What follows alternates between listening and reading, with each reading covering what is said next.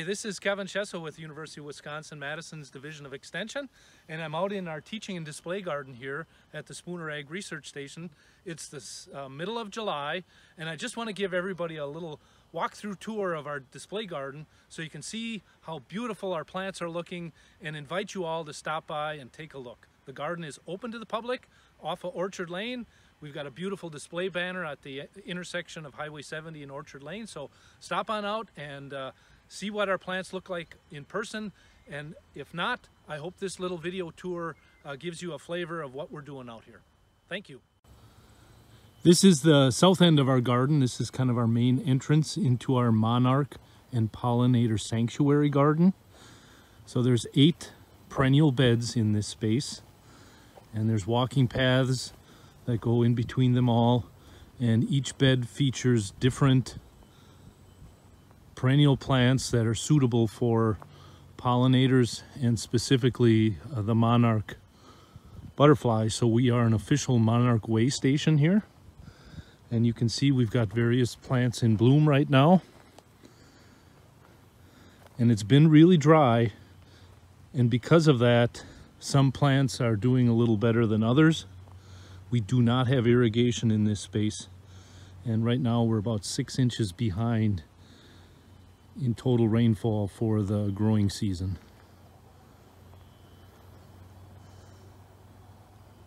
We exit the monarch and pollinator sanctuary space.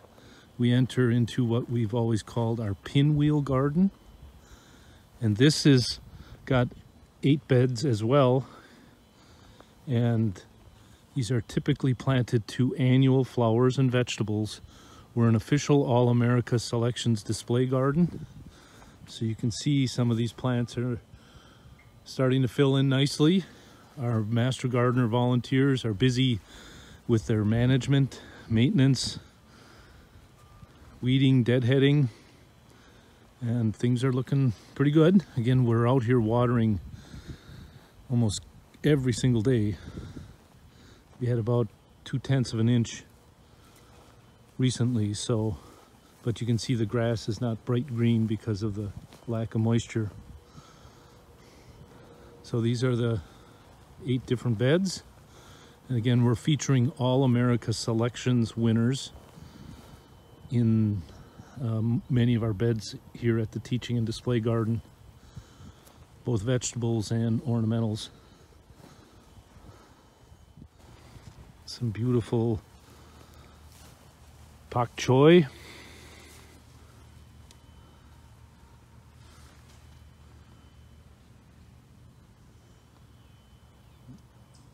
okra,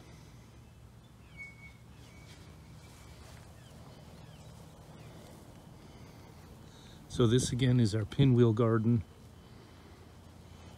which is the second bed you walk through as you go to the south.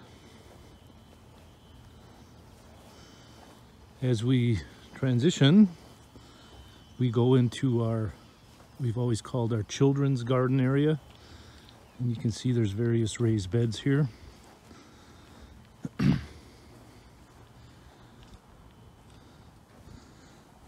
So lots of options to do different kinds of plantings and have some fun with small space gardening, square foot gardening, containers. Here's an example of a container. Again, there's our All-America Selection winner, Celosia, that's put into this container.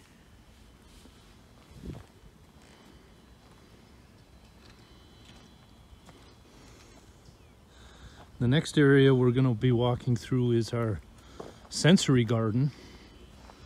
This is a new addition this year. And again, we have our master gardeners who are attending to this, and we're very happy that they're here helping us. So this whole area has plants designed for taste, touch, smell, feel, that kind of thing.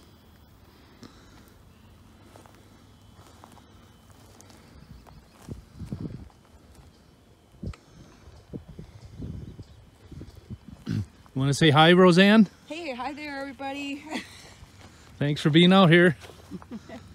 So now we're transitioning to more vegetables, and a little bit different layout here. But we've got rectangular beds with walking paths. So these are some peppers that are getting started here. We're trying to use mulches and more sustainable gardening practices. So this bed is one of our no-till beds where we just planted directly into last year's straw mulch. This is a bed that has been planted to mostly tomatoes and peppers, but we're utilizing some green chop alfalfa material that is coming from the research station, which is another nice organic mulch source to have. This is kind of our center bed, a combination of flowers and vegetables. Some tomatoes, and these are actually some unusual varieties that were gifted to us, and we're growing them out and just seeing what they look like and how well they do. Here's another one of our what we call no-till or minimal till beds. We've got vine crops in here. This will probably get mulched a little bit more. We also like to utilize these cattle panels for arbors. So we've got climbing pole beans on either side, and they're a little late in getting started, but hopefully they'll fill that arbor in the next couple weeks. This is an entire bed of All America Selections watermelon.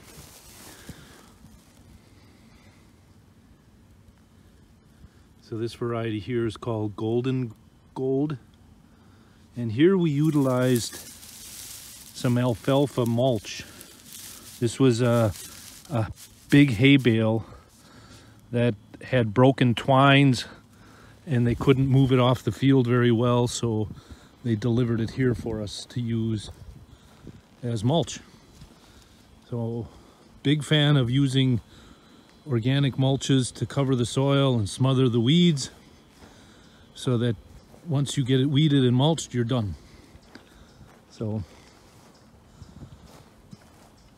this is a bed of pumpkins. I think there's some zucchini squash. And this is an area that got renovated this year. So this was all rototilled up a month and a half ago. And we're gonna be reestablishing some turf in here. But we also have two beds that run east and west here. So that's a bed of squash, winter squash. Again, we're still in the process of getting that weeded. This will be planted to grass, so we have a nice grass walkway here. And this row is planted to melons. And there you can see that alfalfa hay mulch that will be spread out. And we got more of that. But this is how we're gonna compete with weeds.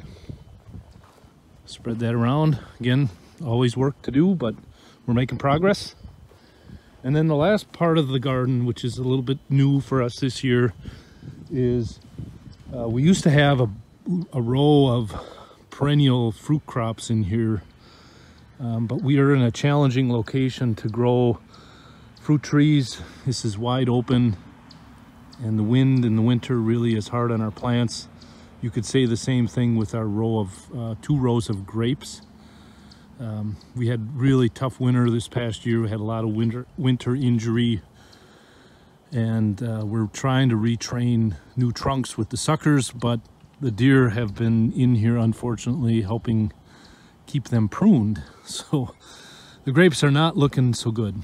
But this is our row of what we call just donation plants. So these are extra plants we had. They're under drip irrigation, and they're in the process of being trellised. So we're using this twine and fence post and weaving the twine around the plants to support them, because anybody who grows tomatoes know that if you don't, especially the vining types, they can become real mess and flop all over if you're not trellising them. So now I'm heading back to kind of where we started, making a full circle. Here is our hops. Again, this is strictly demonstration. Hops has become kind of a new thing lately. We've got, I think, 18-foot trellis wire all the way to the top.